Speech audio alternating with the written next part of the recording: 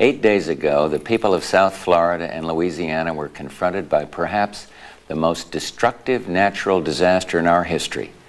Tonight, I want to report to the nation on the aftermath of Hurricane Andrew and the effort required to help Andrew's survivors back on their feet.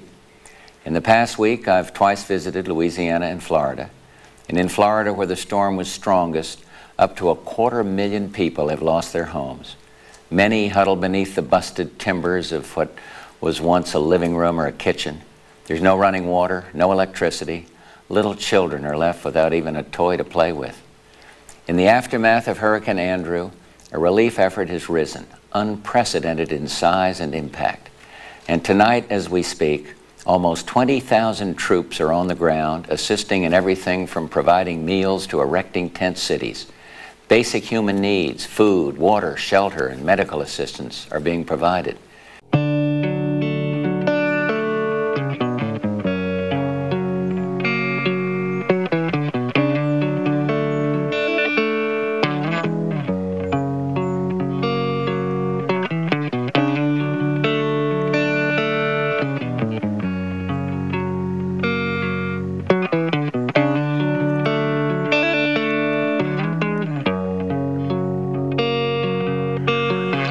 Sometimes I feel like I don't have a partner.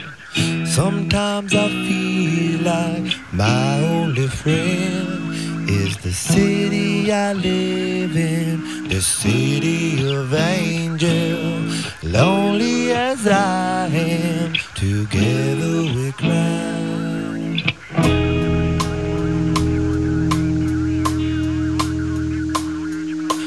Drive on the streets 'cause she's my companion. I walk through the hills 'cause she knows who I am. She sees my good deeds and she kisses me windy. And I never worry, now that is a lie. Outset of these remarks, say how much I appreciate the cooperative spirit here. The governor of Florida, the mayor and the city manager of Homestead, the other cities here that are represented, and all are pitching in. I am so proud of what our military is doing, and God bless the volunteers. Welcome. The time is 1992.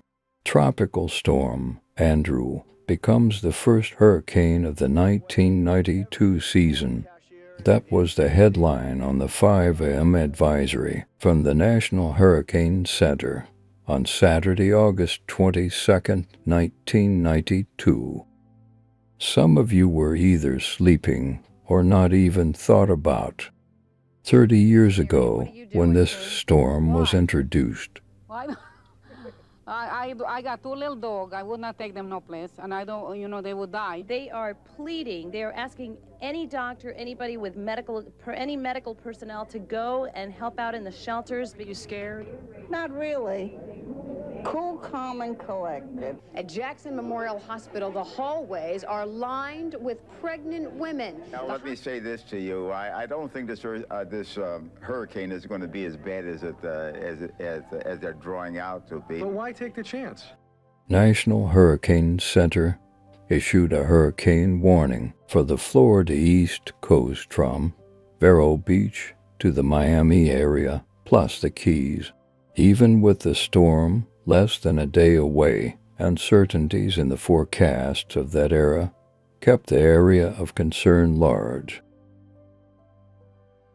In Dade County alone, 515,670 people were ordered to evacuate.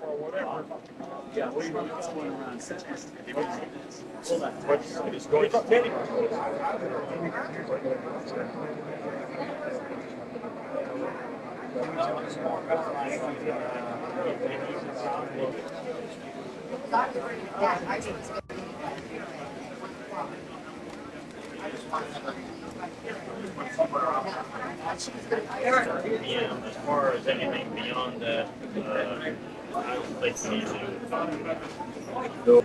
Or it doesn't wash up in here, and the watch continues or something like that. I would say everything makes sense.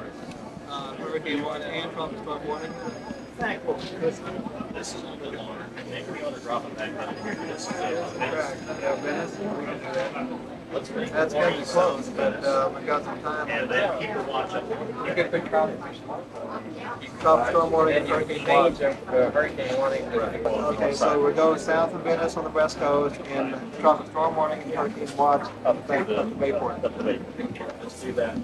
So what we say have been issued, we'll go ahead and say this remains in effect here and here.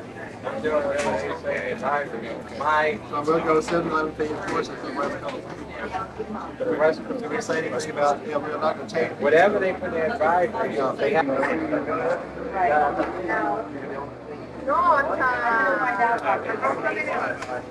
No, and I always hoped it would not happen, but knew the day was going to come. The last announcements indicated the pressure is now 922 millibars, so it's getting very close to a Category 5 hurricane.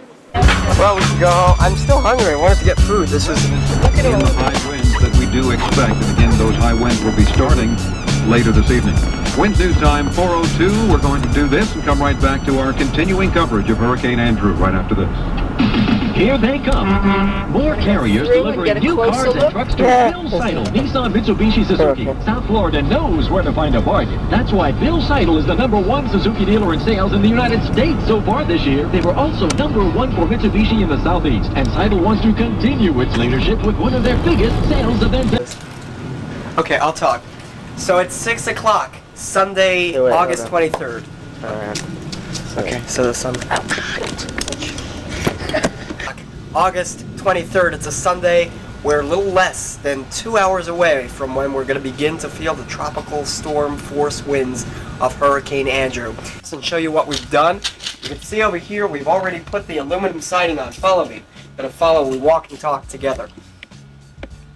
Aluminum siding up, everything secured here. We've secured our swing here so that nothing should happen like it flying off.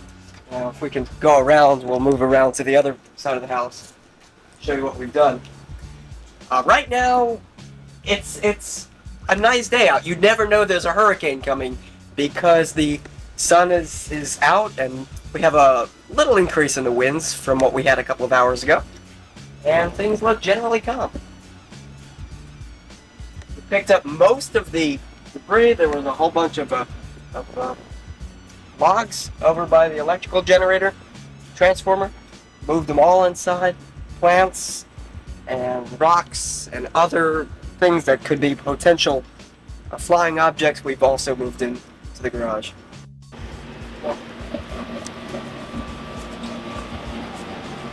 I'm going to close this up right now. Everything along this side. My bedroom.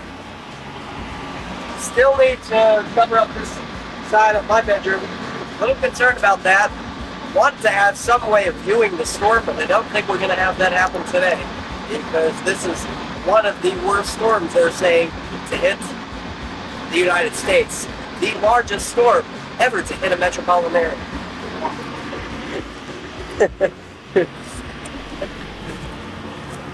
Do you know what my cameraman is? Okay, and all around the neighborhood it seems like people are getting set. Good. Step on that rock, bitch. None. But the interesting and surprising thing, what? Stop. The interesting and surprising thing is that we don't have things. We don't have the hurricane shutters here.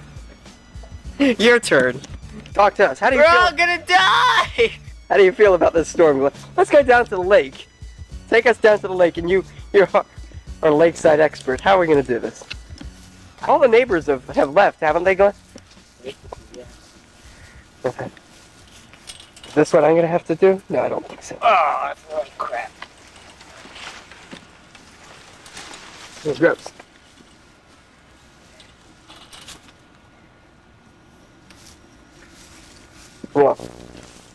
Walk and talk. We'll go on to the neighbors. This is the highest house. still a couple of party favors from the wedding. You can notice over here. Real nice, but They have an antenna up there. You think that's going to be there tomorrow, Glenn? it's gonna be a real pity this time. Real nice. But hey. Look at this. Wait a minute. She didn't. All right. Look at this here. Kevin's riding the storm out. They left their number? This will certainly be gone by tomorrow. Right through that window. No shit. Begin to feel the winds. It's interesting. The article that they showed heavy clouds, but if you look, it's really not that bad. You know what I mean? Take a look outside right now. Shh. Know what I mean? Know what I mean? Well, it could be worse, but I don't know how much worse, because indeed the center of that storm is likely to come ashore in a highly populated area here in southeast Florida. The storm was no joke. Okay. Now, have you noticed the wind is coming from the northeast, whereas the hurricane should be coming from the southeast. But hurricanes are weird. Hurricanes are weird. This one happens to be a Category 5. The process of evacuation for South Florida should be pretty much wrapped up by now. It is just about concluded. We're expecting to have the winds start arriving very, very shortly. Oh, there's a lake. Let's see if we can... You notice a lot of people on the lake have their houses boarded up, except for those schmucks over there. Those people, those morons. That guy across the lake, what is he doing? I don't have... Is he fishing or is he praying? Who knows? People over there have their houses boarded up. These people over here have their houses boarded up, but they left their door open. Really smart. I think our friends over there really hate in life. You think they're in for some serious damage? They have more windows than we do, and they're bigger. And they're facing the east. And there's nothing to block the wind. Okay. Nothing to block any oncoming thing. Well, we'll just have to sit and watch it. Yeah. We could mount a camera outside. No, thank you.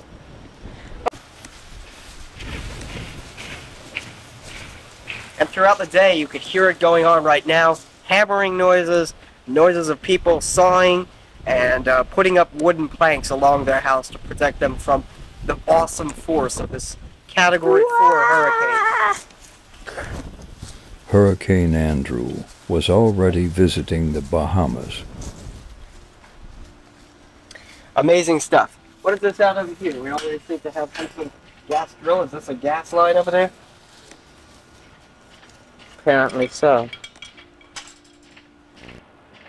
Well, it's just a waiting game now.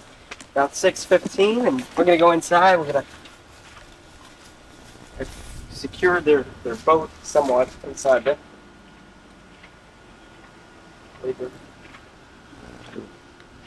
Ooh, what happened there? Nasty. Women drivers. Loser!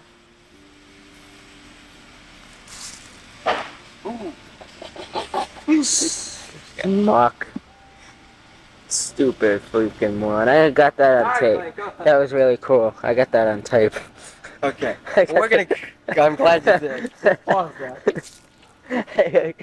I'm gonna surf until the cops come and drag me out of the water. Obviously, some people out there have not heeded the warnings and have not done some of the things that we've been suggesting that they do foolishly. Let me say something about what that guy just said. The cops are not going to come drag him out of the water. The cops do not care if that person lives or dies at that point. The cops are out there to service and to serve people that are acting responsibly. The gentleman said that he was going to, his time might be up, his time might very well be up. Wow.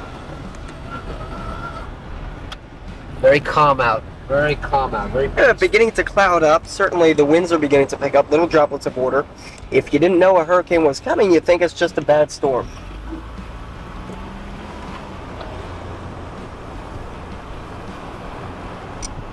Everyone, nearly everyone prepared for this. Sided shutters.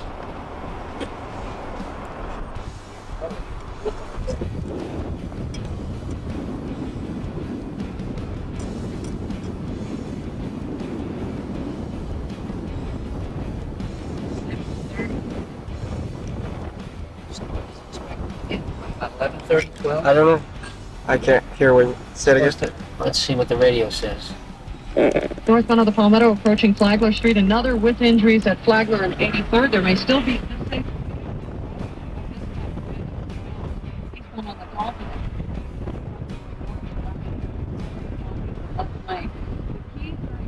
emergency from Monroe County and Florida Highway Patrol has said they cannot guarantee safe passage away from the Keys if you don't leave the Upper Keys area by 8 tonight. So please do so, as Frank said earlier, you're taking your life in your hands. Reporting live from Traffic Central, Trish Anderson, 940 WINS News. WINS News Time, 7:28. Not everyone has left Miami Beach yet. 940 WINS reporter Wayne Rooston says some are waiting to greet Hurricane Andrew. Mike Holloman lives on trendy South Beach, line of Art Deco, hotels, restaurants, and nightclubs, but he's taken one long last look. We can, I think, certainly say without question, this is going to be the most expensive natural disaster ever to hit the United States. Miami Beach is not going to look like this. Beach resident Phillips is more afraid. My parents are going to start. I got something should have waited out and then I keep freaking out. But Michael Long, this freaking Bill, he says you've got to be crazy to take on a storm this size. Stick around, there's nothing you can do here.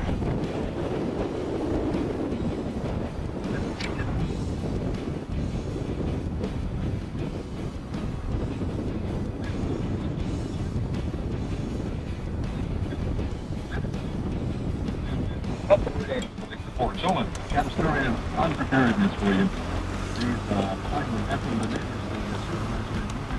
It's because I know some of you people there, you're acting foolishly for the sake of being together. Go be together in the shelter, come back tomorrow, your house is there, it's still going to be fine.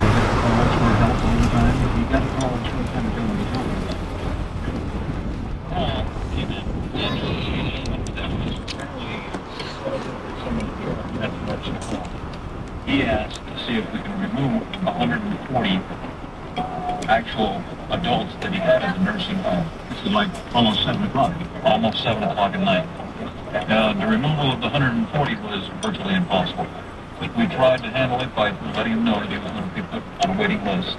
And he let us know that we had to evacuate him as soon as possible. The reason that he gave was, well, we can't handle more than what we have, and we are packed. We don't have the facilities to actually supply them. So we said, we'll put it on the list, we'll get to you as soon as possible, because we are letting you know that tonight is going to be an impossibility. 3 trees tied down, this is pretty neat. We're about to start a briefing here now with more information. I'll get back to you a little bit later with that.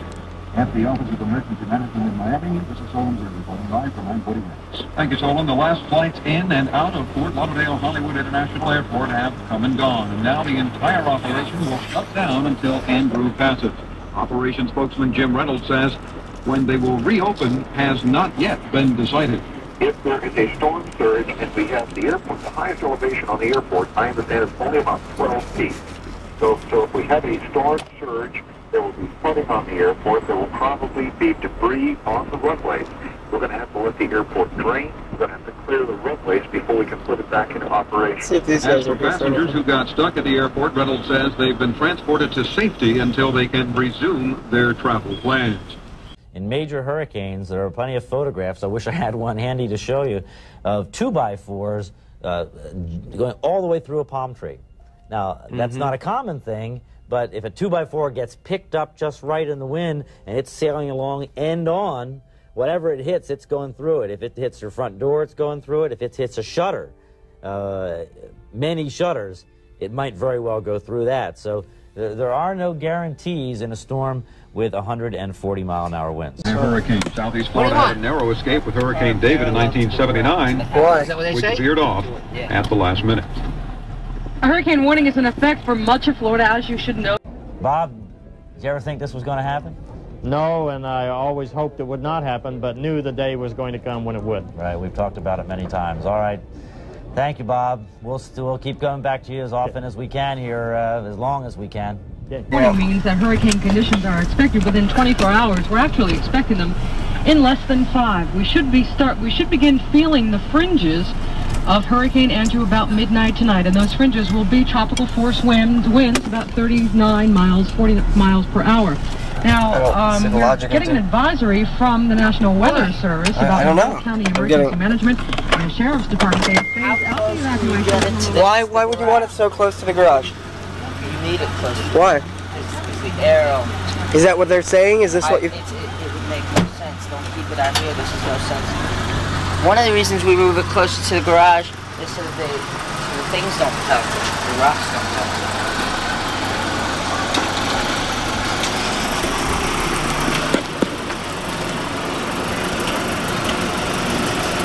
It's not going to be able to do it.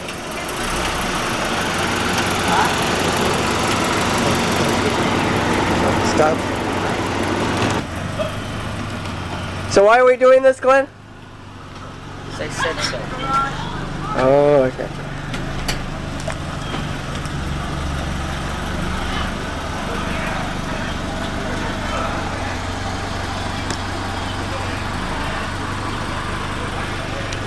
We've got the shutters, the candles all set up, flower pots inside.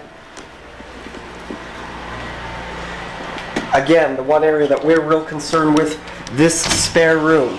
We have the sliding glass door over here, but probably not nearly enough to prevent any wind from escaping in here into the other house. These windows also could be shattered.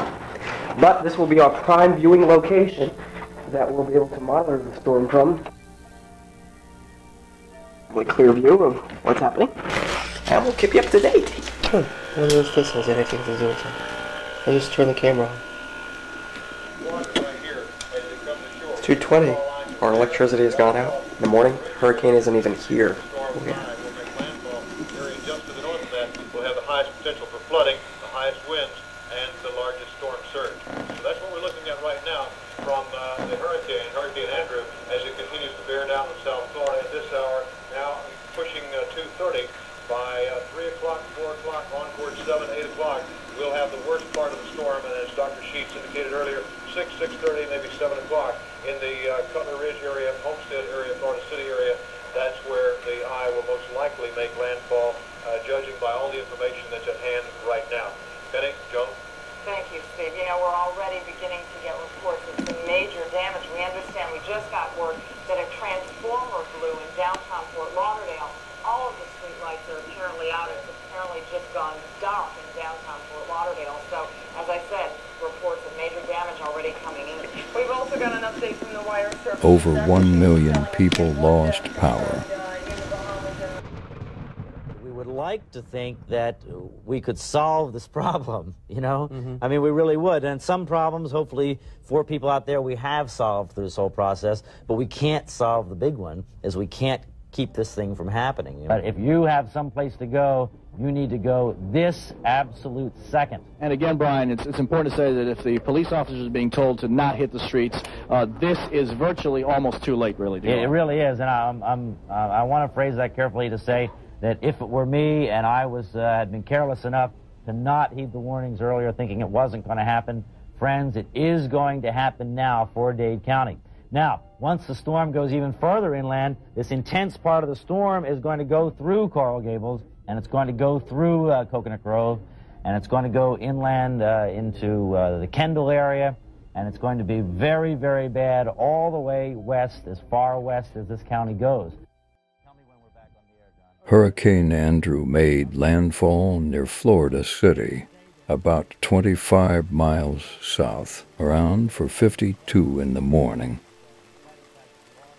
Hurricane Andrew was the strongest and most devastating hurricane on record to hit southern Florida. When Hurricane Andrew roared across South Florida, it flattened homes, uprooted trees, and destroyed suburban blocks for miles around. Homestead was destroyed the most, with most of the residents losing their homes. Talking about a safe area for the station where we will retreat, and we're going to try to get a television camera in there. We have definitely the television done, and Bruce Carter have set up a television camera in there. We're going to get Tony Segreto is going to get set up over in there. It's a concrete area. Explain storm surge again and when this is going to happen. Okay, we will do that because that is what the bottom line of this thing is going to be.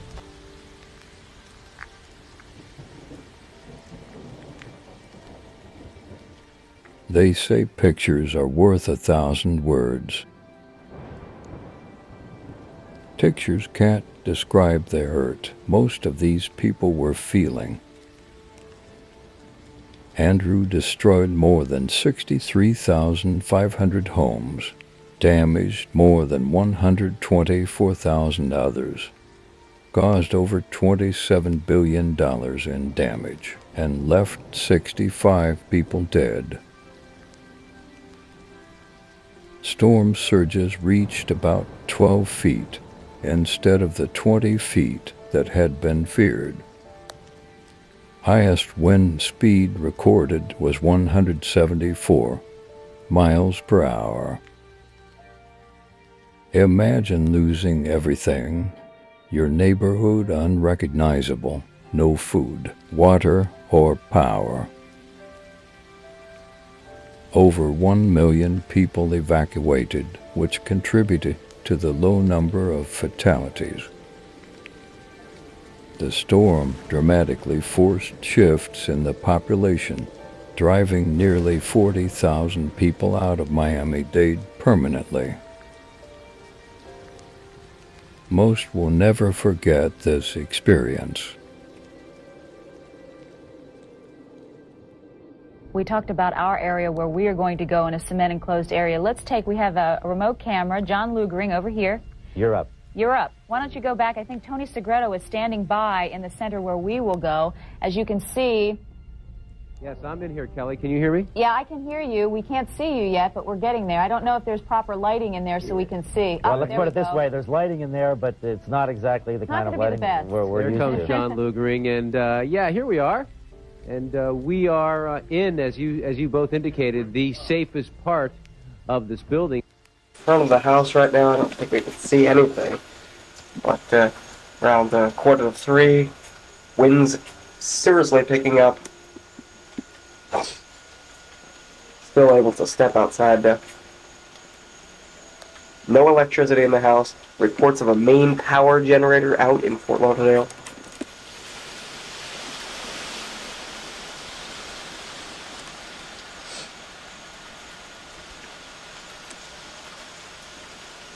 One here. Not now, son. Come on. Come on. It's great. It's great. Smash the window. Okay.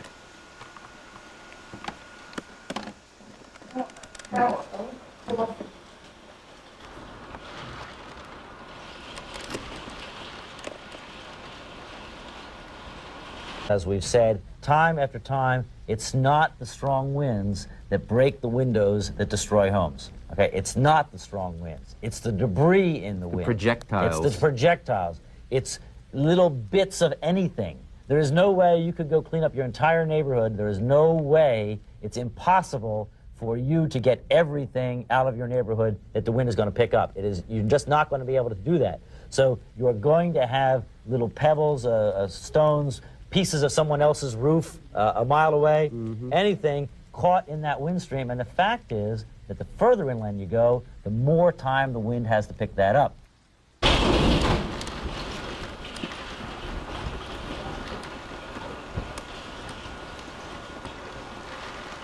Yeah, it's not. I mean, come here.